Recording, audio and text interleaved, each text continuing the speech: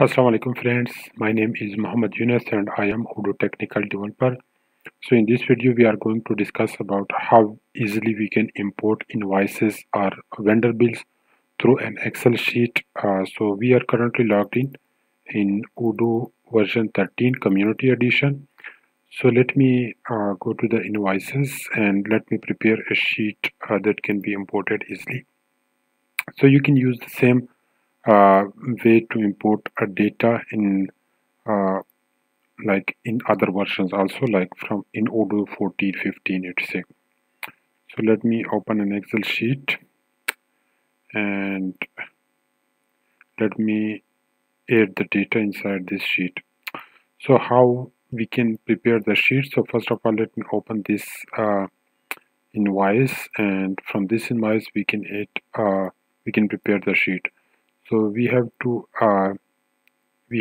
add all these fields like what we want. For example, in this case, what I want customer, I want to import this invoice with some specific customer. You can say like delivery address, references, and etc. So what fields? So first of all, you will have to check the mandatory fields. So let me check what are the mandatory fields. So here, there is no mandatory field, but we will import customer. So customer like this, and then we will import reference. Okay, you can see you will have to all write these fields. Like if you want to add the delivery address, you can write the delivery address also, but I don't want in this case. Invoice date, and then payment terms.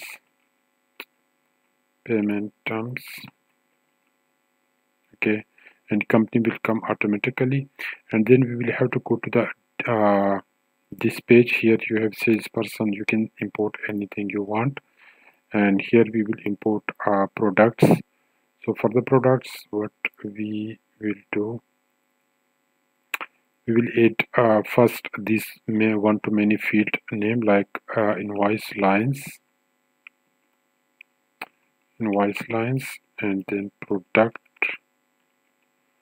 and the next field is invoice lines, and then quantity. So the label should be updated automatically, and we will check if it is getting updated, then it is fine, but still you can upload it also.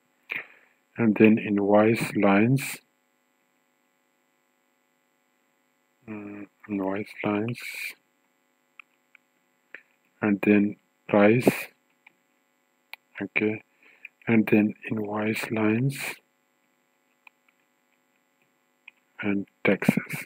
Okay, so we have these fields that we will import. In this field we have one many to many fields, which is taxes, which I will show you how you can import it, like multiple taxes.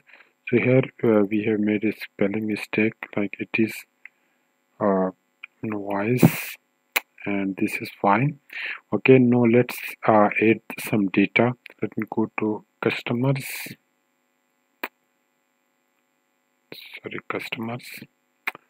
and here let me add any customer, like this one, and let me add the customer, and a reference is like 1 2 3 4, and invoice date is let me add some date here. So for example, we want to create the invoice for tomorrow, and here it is like this. Payment is immediate payments. So you can fill the data like this, and then a product. So there are two ways to import the product. Like you can import the product by product name, and also you can import the product with product code. So let me import the product, one with code and one with name to show you. So quantity is like 10 and unit price is 100 and taxes. Let me check how many taxes we have in the system. So currently there is only one tax, which is tax 15%, and we don't have any tax. So let me add one more tax so that we can import multiple taxes. Okay.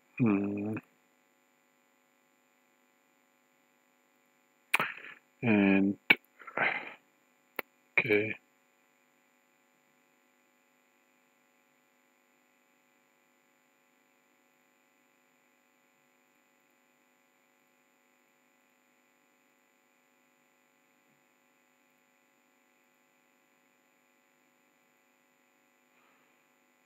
So let me add first multiple lines. Like we want to add 2 products, and the next product is I will add with product name like this one, for example,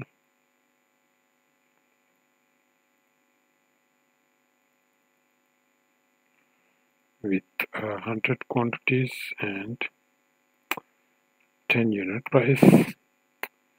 And let me see if taxes. Okay, so let me go to the taxes, and here it is tax 15%, and let me duplicate this. So tax name must be unique. So let me create. Okay, so let me go back, and here we can see. So it is archived. So let me unarchive it. It is tax 15% copy. So let me copy this name. We will add tax 15% and tax 15% and tax 15% copy. So here we will add 2 taxes, and here we will add only 1 tax, like tax 15%. Okay. So in case of many-to-many field, you will have to add the values just by adding the comma, but these values should be in the system with the same name like you are using in the Excel sheet. So let me add it like invoices and save it. And here if you want to import multiple invoices, then you just need to add it like this, for example like this. So this is invoice 1 with these 2 lines, and this is invoice 2 with these 2 lines. Okay, and let me just change so like you can keep the same customer, and also if you want we can change the customer also. So let me add this customer.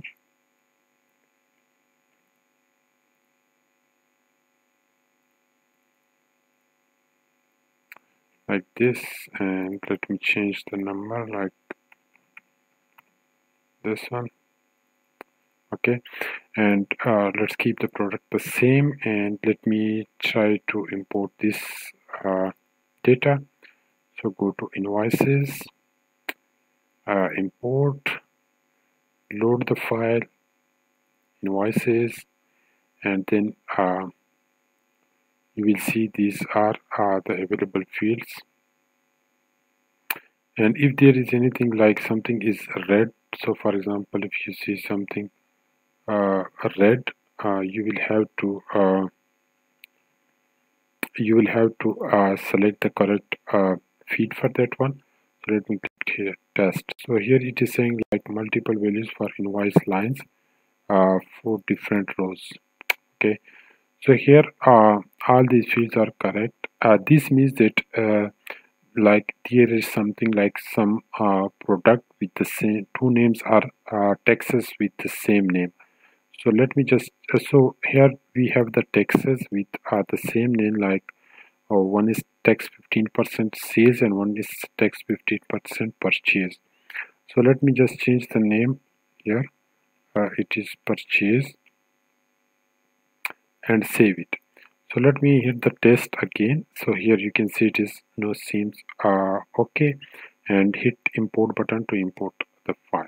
So it has been imported. So let me open it. This is for the first vendor, and 2 products added with 2 taxes also added, and rest of the things has been added automatically. And this is the second invoice with this in reference and customer and all this information added through the Excel sheet.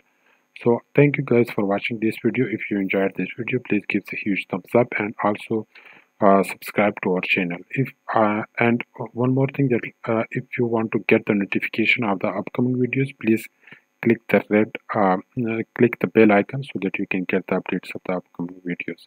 Thank you.